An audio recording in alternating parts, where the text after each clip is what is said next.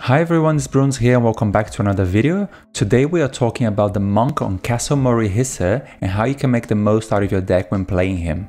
I'll be sharing with you my top 5 cards to have on your deck in no particular order of preference. And make sure you stick until the end of this video for the bonus cards. The monk is a balanced character with both good defensive and offensive skills. However, it's when you take those to the extreme that you will really see the monk shine. One of the monk's main abilities is meditation, which gives you 1 armor on your next turn. Upon reaching 5 meditation, you enter Avatar State, and whilst on Avatar State, you can't gain any more meditation, but all your cards are 1 action point cheaper. Another unique and very powerful ability that can very quickly escalate is counter, which means you can counter-attack your enemies whenever you are attacked. That can mean attacking all of your enemies at the same time if they're all attacking you, which can be devastating.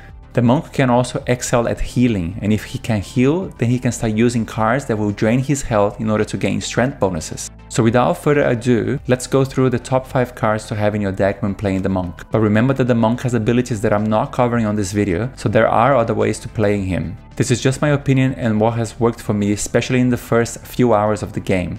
I would love to hear your opinions and what has worked for you, so make sure you drop a comment below and let me know. Card number 1, Unanger.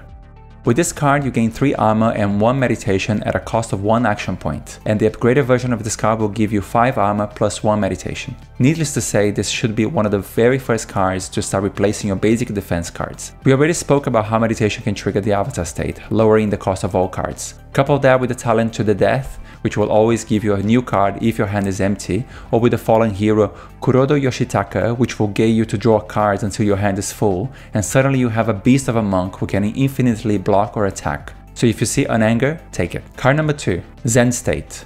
This card will give you 1 meditation at the cost of 0 action points, so it's really a no-brainer. When upgraded, this card gains Foresight, which means you start with it in your hand at the start of a battle. It's another card that won't hurt to have multiples of. Playing 2 or 3 Zen State cards on 1 turn can turn the battle and really give you that advantage you need to defeat your enemies. And did I say this card is free to use? Card number 3, Eternal Suffering.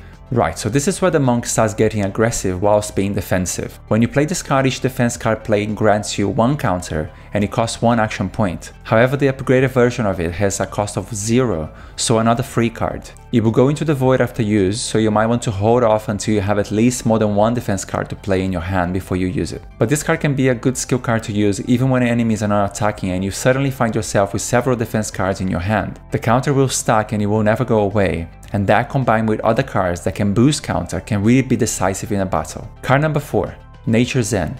This is definitely one of my favorite cards as it will heal the monk for 1 health whenever he gains meditation.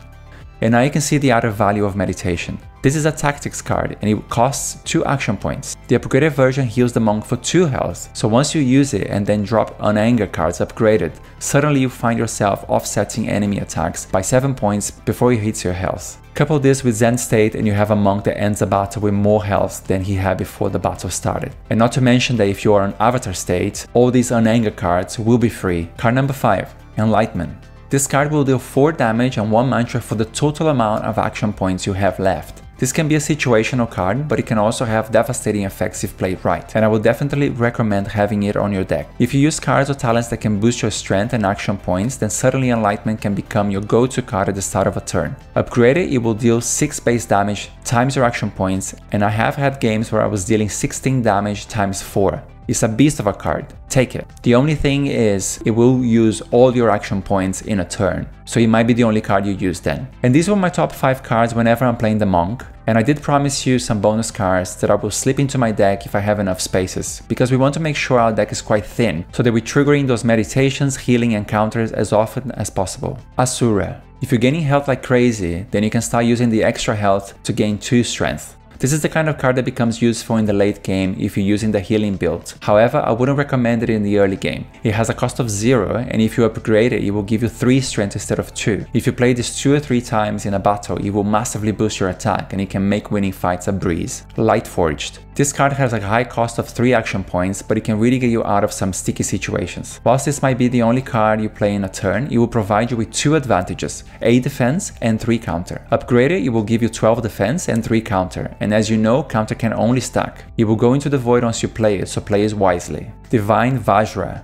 This is a really good card for the early game, or if you're totally new to the game, as it can give you a flavor of all the attack cards the Monk has. It adds an extra temporary card on your hand at the start of every turn, and temporary means that the card will simply vanish at the end of your turn rather than going to the graveyard or void. It can get you thinking of the synergies and the potential some of these have. When I see this card early in the game, I definitely take it, as it only costs 1 action point. Ethereal Shell.